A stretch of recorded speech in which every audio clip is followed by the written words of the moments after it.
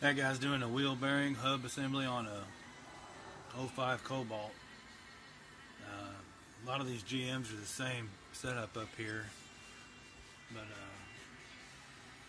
before you get this dude loose,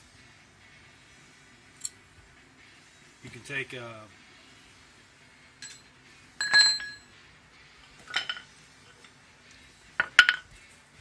spray it down, of course, with some kind of penetrant, and smack it from the side this way and trying to get it to turn inside that knuckle. That helps out a ton.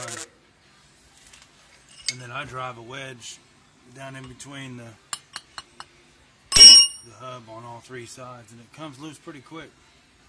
But I'm gonna go ahead and take care of the next guy and put some anti-seize around stuff and make it a little easier if we got to do this again. But hopefully not, but you never know.